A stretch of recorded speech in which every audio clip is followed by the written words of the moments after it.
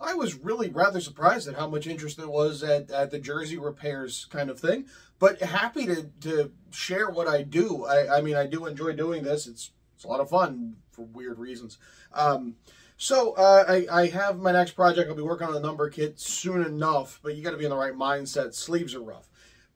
I did buy this Vancouver Canucks jersey, the original gradient, and if you know, these are not cheap. They're not easy to find anymore. You're talking 120, 140, you're doing well.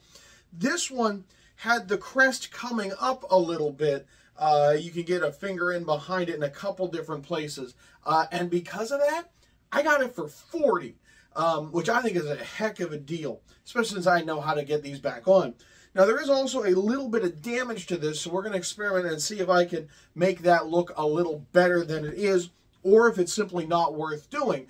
We'll make that decision as we go. So keep watching here on Loose Threads, part of Ugly Thirds. Let's fix a jersey.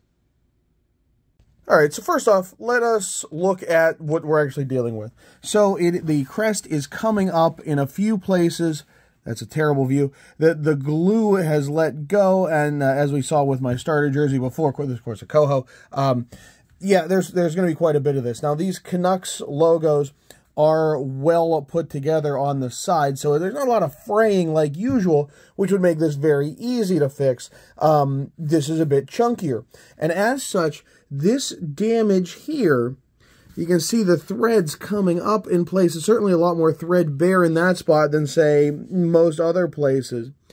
We're going to look at and see if that's something that can be repaired, or if it's better off just leaving it, because recresting this would be another $25 minimum, and is it worth it? I don't honestly know. So let's experiment. Let's find out. Picking a thread, obviously important. I have this silver thread that I've used on Columbus Third jerseys and LA Kings jerseys from the early aughts, so that works. Silver thread, not the strongest of thing, and so I have a light gray in the bobbin for behind. When done right, you're not going to see it at all, ever, but it will be stronger than having silver on both sides. I'm told it's hard on machines. I don't exactly know why, but it is.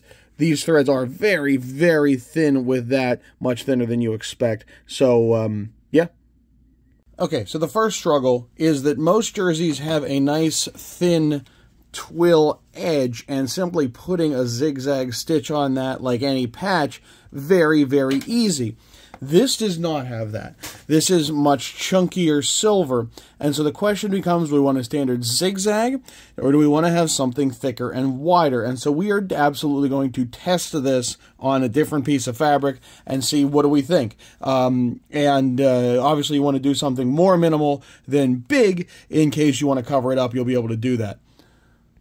All right, so let's take a piece of test cloth, and I have something a bit thicker here because, well, jersey crests are, and the standard look would be something like this, which you can see nice zigzag in silver, obviously not the usual white, but look, that works. But is that like what we have? And so that's what those are for. Let's try and widen it a bit and shorten it quite a bit and see, is that going to be better for what we're trying to do?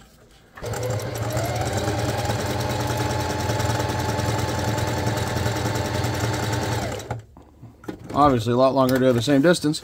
That does look more like what we expect.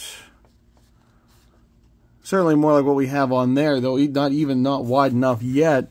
But is that going to meld in there, or should I try covering the whole width of it? I don't know that I should. So I'm going to try something less invasive first and see how noticeable it is. But I do think I am going to keep this short in the length. Okay, now I'm going to experiment in the place where we do already have the damage, so I don't think we're going to leave without covering it up regardless. But let's see what this does as far as, does it blend with the crest. In this one, I'm not worried about getting to the edge because this is pretty well set and fused. I don't expect this to fray at any point. Come up, maybe, but you can see more fraying in the crest than off the side of the crest. That is thick. Okay, so let's see. Well, you can see it in there, but I mean, that's some eagle-eye stuff to actually notice it.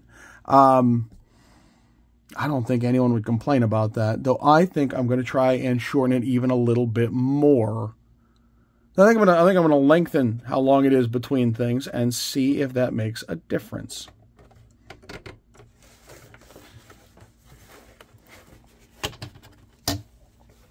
So, adjusting. Okay.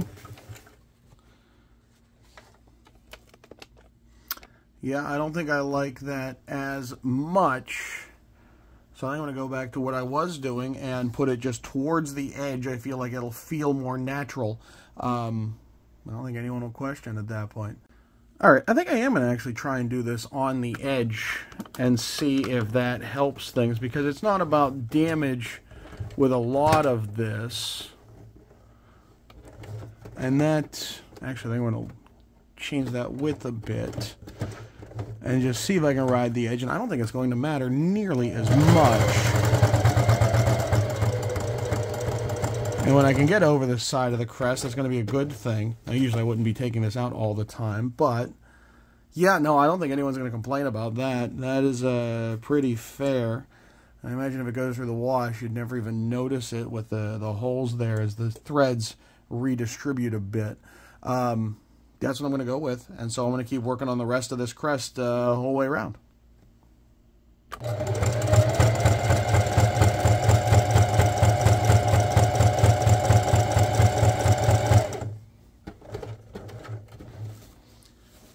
You always want to have a needle in whenever you are rotating. That way you keep it in line on the machine. We'll clear out the stuff we added earlier. It's also important to make sure you don't have anything underneath, because it's very easy to have it crawl up under, and all of a sudden you're stitching the front to the back. Have done that before. Now I am going around the whole crest. Not because it needs it, but if the glue is letting off somewhere, it's likely to let off other places. So it doesn't hurt to have it. But probably more importantly is consistency. Having a consistent stitch the whole way around is going to look better than repair stitches in certain places. So look, I got the thread. It doesn't take me that much longer. Finish the job. Now, I remember when I first watched videos, I'm like, okay, is this something that, you know, any idiot can do? And answer, yes. You know, you never want to do turns in any of this stuff. You can't do curves. And I'm like, but there's so many curved things, like, you kind of have to. And I asked my mom, who taught me how to sew. She's like, no, you just be careful with it. So yeah, when you can stop and corner, but there's no reason you can't do a turn. Just go slowly, because that stitch is going to warp. Just triangles. Triangles. I'm going to leave it at that. Really, it's whatever you feel comfortable with. Because sewing is a mix of focus and mindlessness. Like, it's not like deep thought, analytical. That's the before. This stuff is, okay, can I focus? And talking during it is probably a terrible idea, if I'm being honest, but looking closely at this, if you look back at the beginning, I mean, obviously there is a new stitch on the outside. I don't think that's a bad thing. It is uniform. I always think it looks a bit classier. It's certainly going to stay on better. And then when you look over here, you know, is this worth messing with really for that spot? I think just trimming off some of those loose ends might be the way to go on this. Overall, I'm fairly happy with how this worked, because, I mean, you can see a stitch happening along here when you're looking at this closely. That's not my stitch. That's from the manufacturer. And so this, I think, looks just as good. I also did notice that this is starting to come up, but do I have a thread for it if I launch it? I mean, that's close, but I don't know if that's as exact as I want it. I mean, on camera it looks pretty good, but it's slightly darker. So I think I'm going to hold off on this one, and we'll have to rejoin this when Joann Fabrics is open.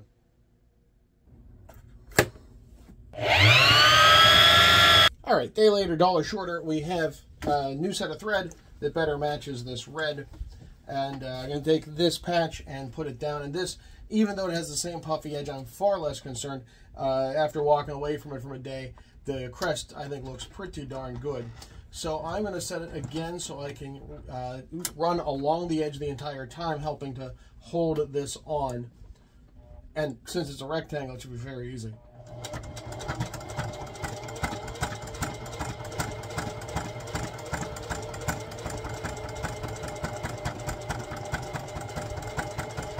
It's thick enough, double shoulders, I would think, yeah, that it's struggling to push it through. So I'm going to have to do that a bit more manually, a little bit of force, and hopefully keep it nice and even on the pacing.